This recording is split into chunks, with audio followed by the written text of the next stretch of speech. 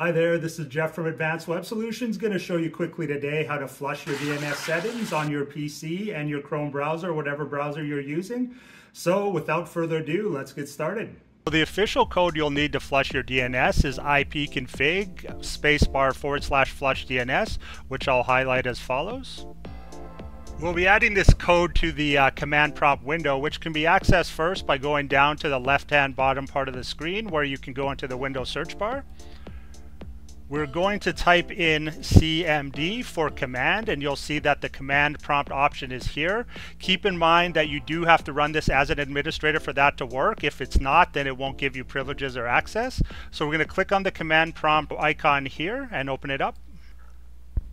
So zooming in closer to that same window, we're going to take that code we had highlighted. We're going to copy that.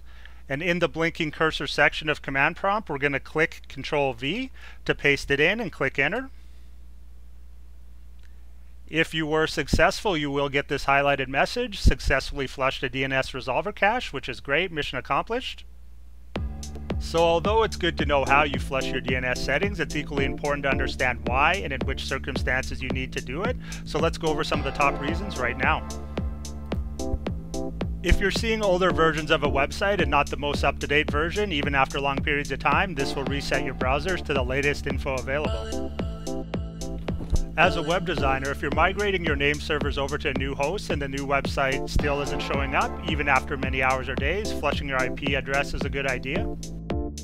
If you've temporarily lost your internet connection and are having trouble restoring it, even after many hours, a DNS flush can help. It prevents DNS spoofing or cyber attacks where hackers will replace your IP address with their own and point them to malicious websites, which you definitely don't want. And it can improve your internet and browser speed by making sure all your IP data is up to date and not slowing your website performance down in any way.